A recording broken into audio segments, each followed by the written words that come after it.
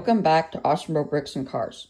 In today's video, I will be reviewing the 2023 Spider Tank set from Mandalorian Season 3.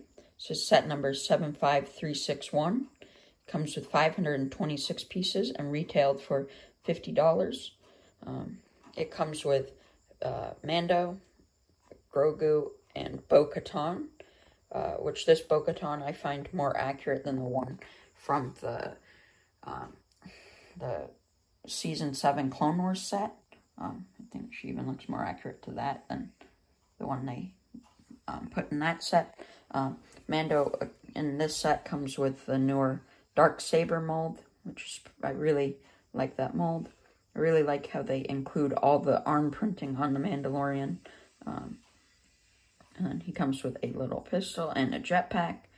He does have a printed face. The helmet is very similar, I think is like the same as the one that's in the UCS Razor Crest, or close to that. And then Bo-Katan's helmet is in this lighter blue, where in the Clone Wars thing set, it's a darker blue. I think this is a little more accurate. I may be wrong on that, but I think that's... then she has arm printing both sides, which is really good. She also comes with a jetpack. She's a hairpiece. The head printing is very good. Two blasters. Yeah, a lot of good printing on the figures. Grogu's just the same. I think it would have been cool if they included his pram, because he was in this episode. And so I think that would have been cool. Then I'll get to the build now. I like how you do the claws on the front, or things. It's a really cool build for the head. Also, how this is like how these tubes come down. I think it does a good job with that. I like all these side details with the translucent pieces.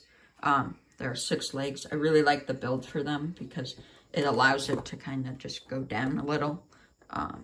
Then a cool feature that's in here is the stud shooters are hidden well, which I like, because in a lot of sets you see them out in sight and they're not easily hideable, and you have to take them off and then figure out a way of kind of replacing that spot where something is supposed to go.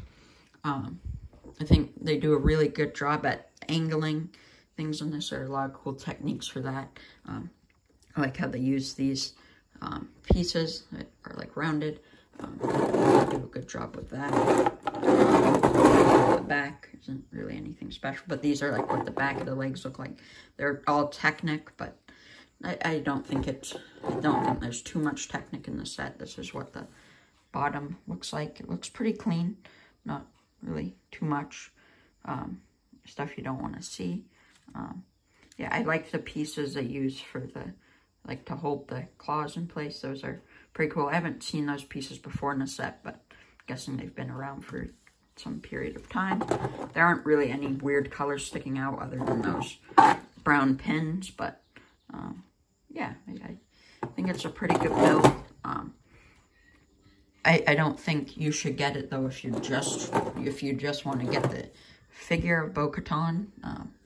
But unless you don't have a set with her in it, I think it might be a good purchase. But if you already have her, I don't think it's really worth it. But I think it's a decent build, and okay building experience. But I hope that you guys enjoyed this video, and I can't wait to see you guys in the next one.